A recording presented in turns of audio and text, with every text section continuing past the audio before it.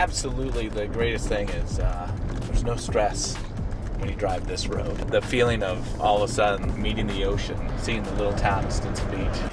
And this is Stinson Beach, the small town of 400 that on weekends turns out to be about 10,000, and everybody knows your name. Hey, Elliot. The best thing about Stinson Beach is it's literally 30 minutes to San Francisco, and when you get out here, you feel like you're a million miles away in a little surf town. Stinson Beach is a small town, but it has everything you need. Like your local bar, the Sand Dollar, and your local surf shop. And it's got a basketball court. Yes! And there's lots of things to do here, like kayaking, biking, and hiking.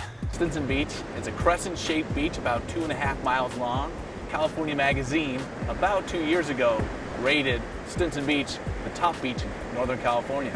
So that was our day out at Stinson Beach. Hope you really enjoyed the tour of what makes everything so fantastic out here.